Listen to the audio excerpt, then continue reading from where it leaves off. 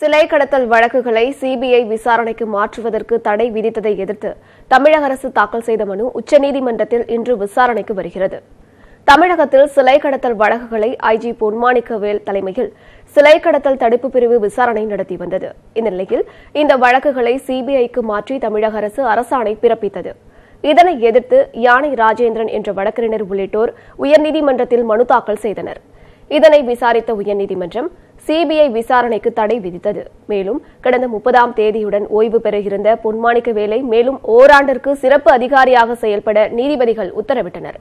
இதனைத் தொடர்ந்து அரசாணையை ரத்து செய்ததை எதிர்த்தும் பொன்மாணிக்கவேலுக்கு பணி நீட்டிப்பு வழங்குவதற்கு எதிராகவும் உச்சநீதிமன்றத்தில் தமிழக அரசு மேல்முறையீடு செய்துள்ளது. இந்த மனு நீதிபதிகள் அசோக் பூஷன் மற்றும் நாகேஸ்வர ராவ் அமர்வில் இன்று காலை 10:30 மணிக்கு விசாரணைக்கு வருகிறது. இதில் முக்கிய உத்தரவுகள் பிறப்பிக்கப்படும் என்று எதிர்பார்க்கப்படுகிறது.